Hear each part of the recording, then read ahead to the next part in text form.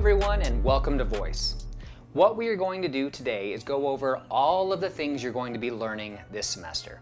So the first thing that I want you to think about, and the primary focus of this class, is how does your voice influence how you perform? Often we just think of our voice as something that's there, and when I talk, sounds come out. But your voice has so much more to offer you, especially in the acting process. And this class is designed to help you understand that, get in touch with your voice, and then use it to start helping you build and develop characters. I do voices. What do you mean, you do voices? Well, I do voices. Yeah!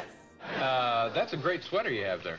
Oh, thank you very much. I like it, too. Yeah. Now, that's not your actual voice, is it? No, I have a very deep voice. Look at me right now, Moneypenny. I want to undo that bow and get to know you. I'm crazy to make a deal with you! Nancy and I are still looking for the other half of my... Whether that be through accents. We're happy to be in America. Don't ask for a green card. That's a real raucous cowboy. And, of course, there's Pepe Le Pew. He's the little French skunk. He kills the pussycat. And Foghorn, pay attention, David, a Foghorn Leghorn. Or creating a character laugh. Idiot! You're doing it! I'm sitting on a gold mine! I mean, your voice itself can help create entire characters just based on vocal choices. How do you go about creating a voice? Do you get a voice and then say, draw something to go along with this, or do they come to you and say... They show me a picture of the character, and then they say, they show me a storyboard, which shows what the character is going to do in the cartoon.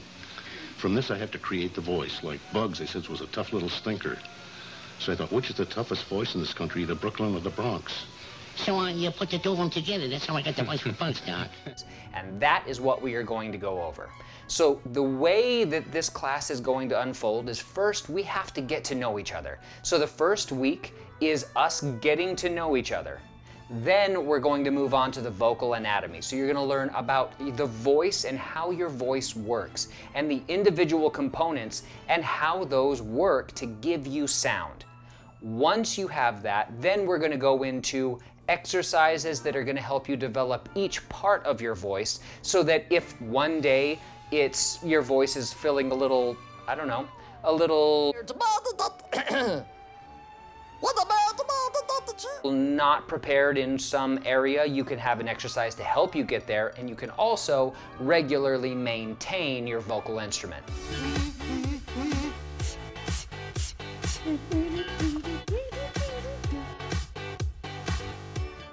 That's what we are going to do. Then we're going to start going into character development and how sounds, words, all of those things shape characters, they drive action, and help you become the performer that you can be. We have a bunch of fun exercises. You're going to have stuff that's going to help you with voiceover classes. You're going to have stuff that's going to help you with just character development in general. And it's going to be a really great class. All right, everyone. I'll see you in the next episode. Run, be free.